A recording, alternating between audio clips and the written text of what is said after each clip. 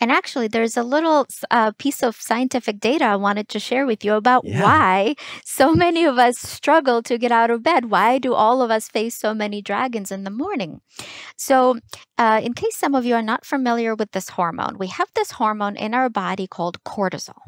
Cortisol is a stress hormone, and it's released when we're facing, let's say, a dragon, or when we're in conflict with somebody we care about, or when we're facing a job interview. Now, cortisol cycles shift, right? They start out as being really high in the morning, and then over time, cortisol gets lower and lower in the evening, making it easier for us to go to bed at night. Now, we just said the cortisol amounts are highest in the morning, and we said cortisol is a stress hormone. So, what does it mean?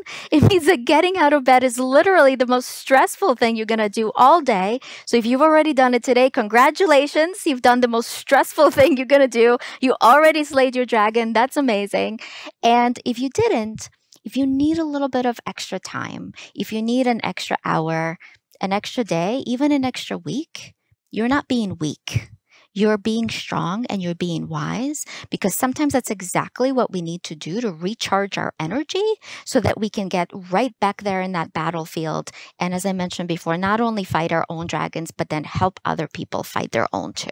It's such an important lesson to realize just how stressful getting out of bed is on us.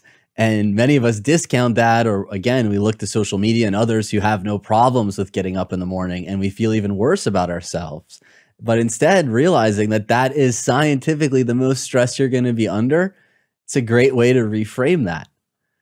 Another point that I wanted to touch on is how many hero stories that we read where the hero doesn't even realize they're the hero.